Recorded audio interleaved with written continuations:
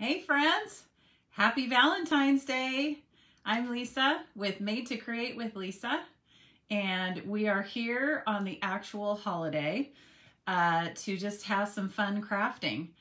I'm totally done doing Valentine crafts, but we're moving on to spring, and I thought that we would do something springy and a little bit Eastery today. We are going to make a carrot. Now, for me, I'm a huge gardener, my husband and I, and so we have a really huge vegetable garden. And so for me, as long as this doesn't look just Easterish, I thought that it would be really something cute that I could leave out just because we like to garden. So it could kind of be something you could leave out in the summer too. So that's what we're going to do today. We are going to use one of these canvases from the Dollar Tree, and this one is 6 by 8. It's the 6 by 8 size, and it's the stretched canvas, and we're going to actually disassemble it and make it into the frame that we're going to use today. Okay, and then the other thing we're going to use is my favorite frayed ribbon. And we're going to do something to it to make our carrot, okay? So let's just go ahead and dive in. And I will get you in. Whoops, so sorry. There we go. Okay, hello, hello. All right, so we have the 6 by 8 stretched canvas from the Dollar Tree, and then my favorite frayed ribbon, which is in our new Stampin Up. It's the spring catalog, but they're now calling it the January through June catalog, okay? And we are going to make a carrot. Now, what I did with this is I totally took it apart. So if you take this off and you take off all of the canvas, you will come up with just the wooden frame part that makes the frame, okay? And you can throw away the canvas or you can save it for another craft in the future. But what I'm after is getting the wooden frame that's hidden underneath this canvas material here, okay? And what I have created is this really cute frame. So this is the wood frame that's underneath that canvas. And what I did is I took several fat popsicle sticks. You can see I made a mess here. And I lined them all up on my table. I looked at how many that it took. 1, 2, 3, 4, 5, 6, 7, 8. And then I took another one and hot glued it across the back. And then I trimmed off the ends and glued it to the frame. And I stained it. And so that's what gives that really cute shiplap background. And I know that we used this same background on the bunny tag that we made last week that was so cute. And so it's just a look that I absolutely love. Now, of course, instead of staining it, you could whitewash it, you could paint it white, you could do whatever goes with your decor. I'm gonna have to get more of these popsicle sticks. Okay, so this is gonna be our base. And what let's see, I'm figuring out what we're gonna pull in first. Okay, so this is our base, and I'll pull that back in a minute. What I'm gonna do first is I'm going to bring in a scratch piece of paper because we're gonna make a mess. What I did is I have some of the frayed ribbon, okay? The frayed ribbon. And since it's white, I wanted to make it orange. So what I did, I just have a little piece here that I'm gonna show you what I did. So I took one of our Stampin' Up spritzers, all right, and I filled it with alcohol, all right, and then I used our pumpkin pie re-inker, and I put for a whole a full thing of alcohol, I did 4 drops. And if you want it more intense of a orange, you could do more drops of the re-inker if you want. But that's what I did. So I put it in here and I shook it up, and look at what you do. You just spray it on your ribbon, and look at that. It turned it orange. And I actually did both sides. to make it nice and orange. And the reason I used alcohol instead of water is because alcohol dries way faster, and I wanted it to dry faster. So then, of course, you need to leave your ribbon aside to dry. So that's why I did it in advance, because I wanted to make sure that it would be dry. So let me put that aside, and I will pull in our finished ribbon. So you can see that when it dried, it got a little bit lighter, but here is the difference. Isn't that cool? Okay, so this is what we're going to use to make our carrot. Now, our carrot needs some foliage at the top, right?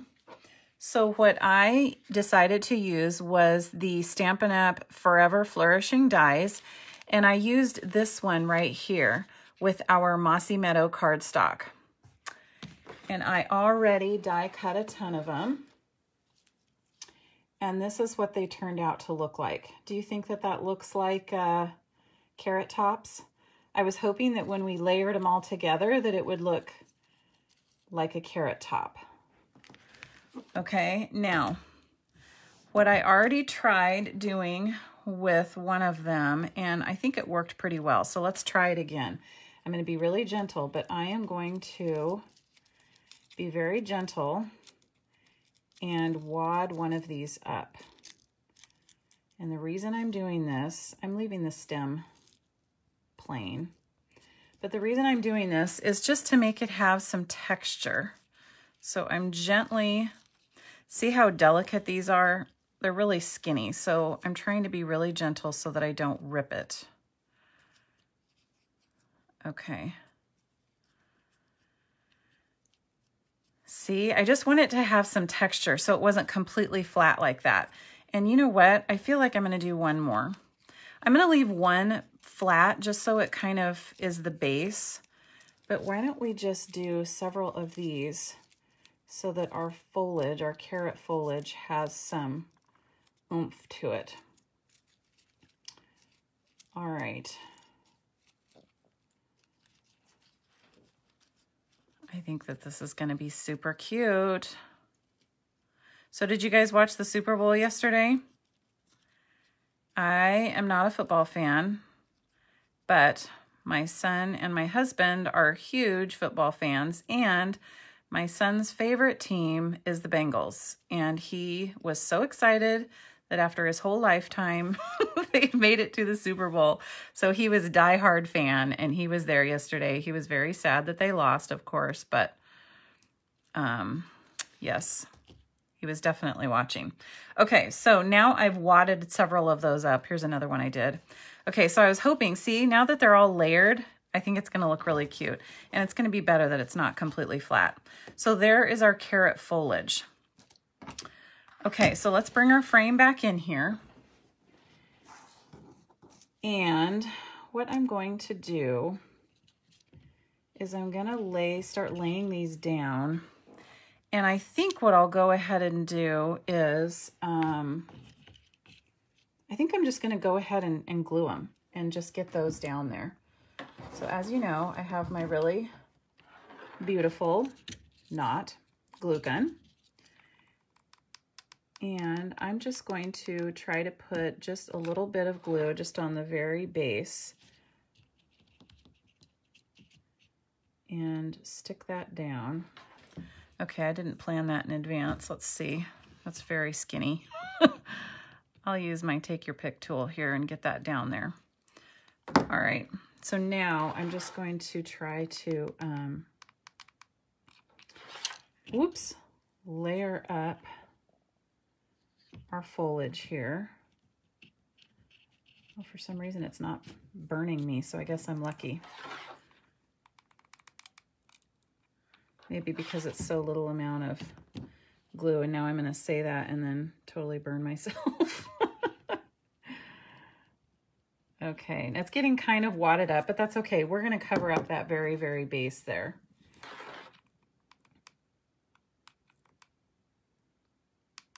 All right. And I don't mind that it's going to kind of hang out a little bit there. I think that that looks good because it gives it more dimension, you know. Now, where I dropped that one right here, I have a little bit of piece of glue. So hold on, let me pick that off. There we go. Okay. Okay, so see how that is looking really layered and lots of texture since we wadded those up? I like that. Okay, so now we're gonna make the actual carrot. So what we are going to do is, whoops. Okay, so we're going to start here at the top and see how I'm going to cover up the base of those. And we are going to make our carrot by winding our ribbon back and forth like that. So I want to make sure that my carrot's big enough. And I think that what I'll do is just do a strip of glue right across there to start us out.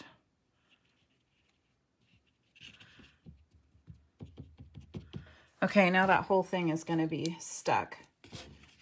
And then I'll kind of overlap it so it kind of covers up that very first bend, and we'll just start going back and forth.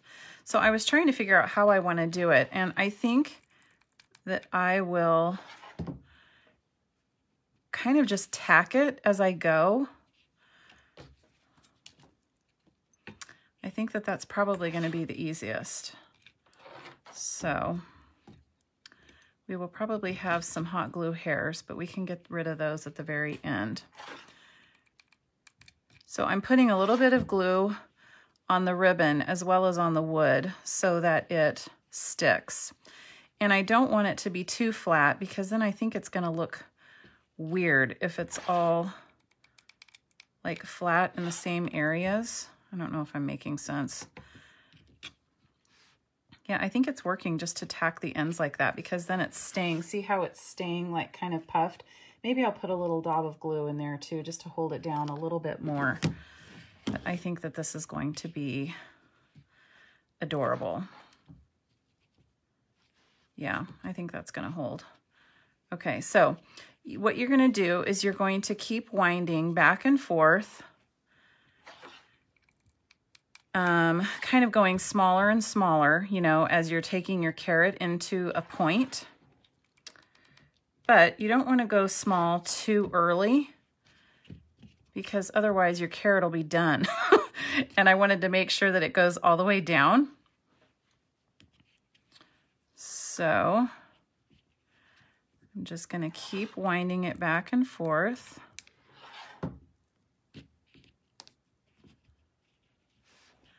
So I know that this isn't like a super bright orange, but I love it. It's actually much more pastel than I was planning on. Ouch. Okay, there's a little bit of glue sticking out there.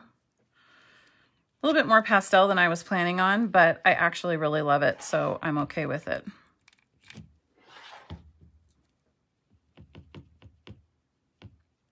So we don't currently have any orange ribbon in the catalog, so that's why I figured we had to make our own.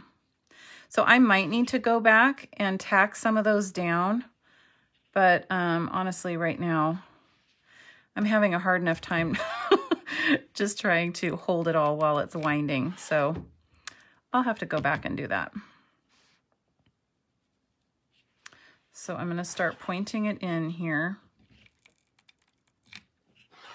I hope I'm not blocking your view. I hope you can see this. Okay, there's a little bit of glue sticking out here, so I'm gonna,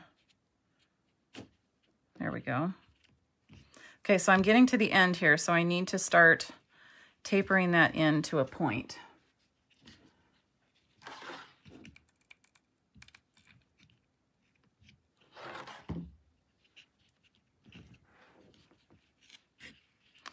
So, what do you think? Do you think it's cute? So I thought about using some other white ribbon, some of our other white, plain white, and then spraying that. But I love the Frayed Ribbon because of the texture. I'm getting glue everywhere here. I liked it having the texture. So I wanted to definitely use the bumpy ribbon as opposed to a plain white. Okay, just about at the end here.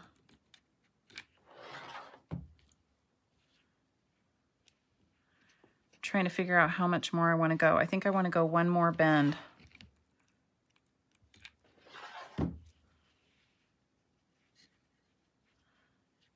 And then I think I will point it down at the end here. So I think maybe I will cut it at an angle.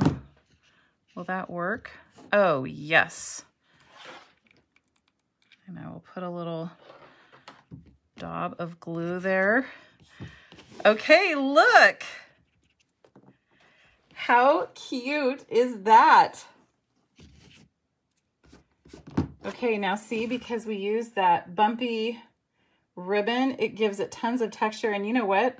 Well, maybe I'll tack that one down because it's kind of open. But in general, I don't even think it's that bad. And maybe it looks kind of cute with them billowed out like that. Let's see what this looks like if I kind of open them all up.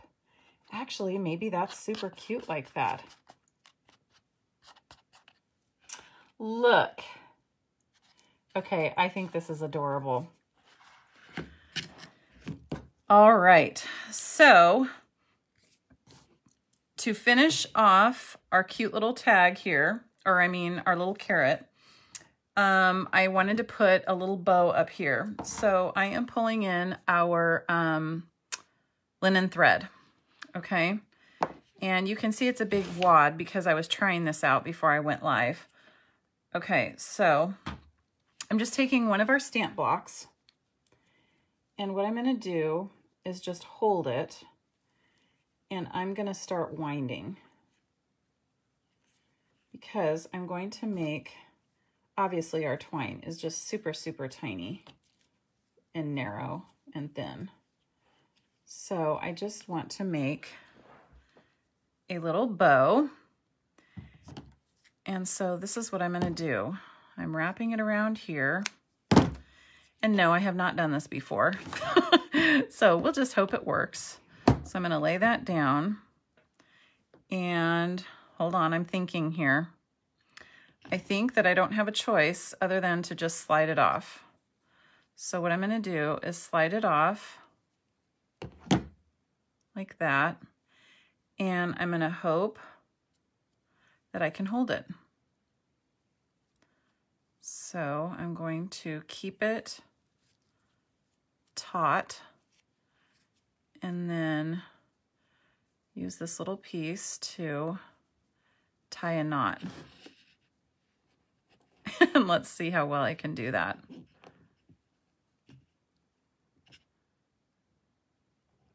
Come on. I think I've got it. Okay.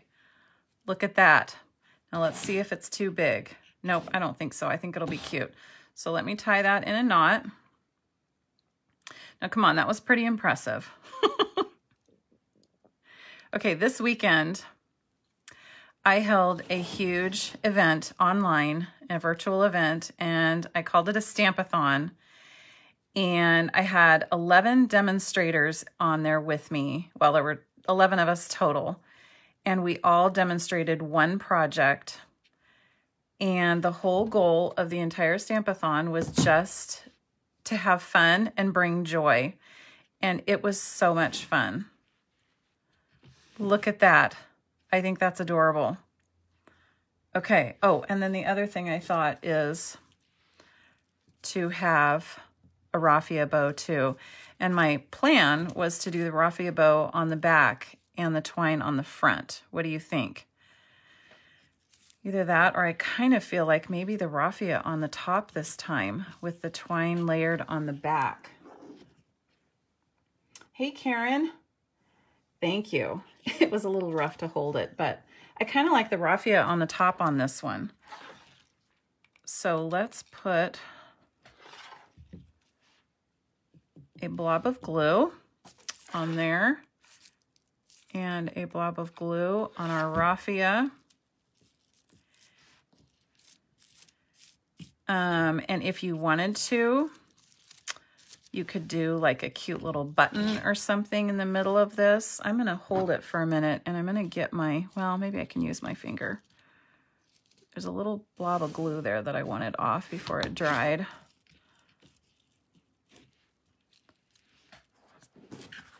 Okay, look at that.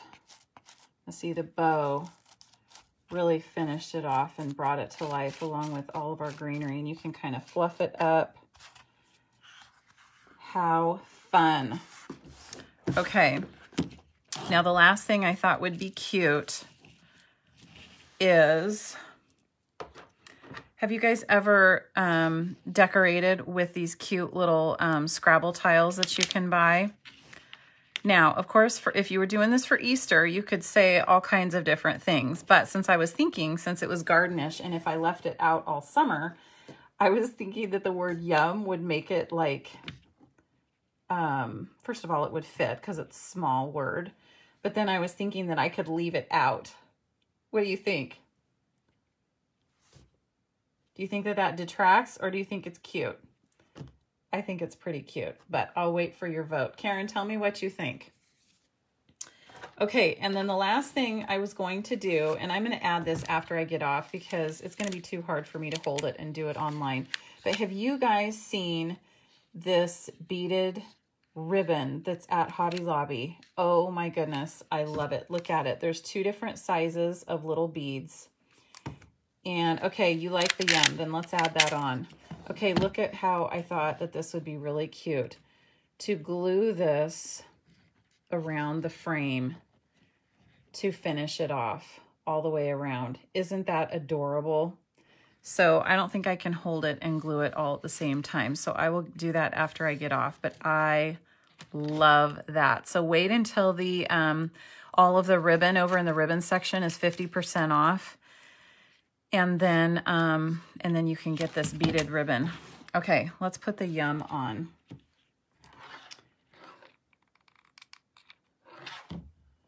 I know, isn't it fantastic? It's so, so, so cute. Okay, I'm gonna try to make this straight. So I have a gigantic cursive word yum in my kitchen. I think it's such a fun word.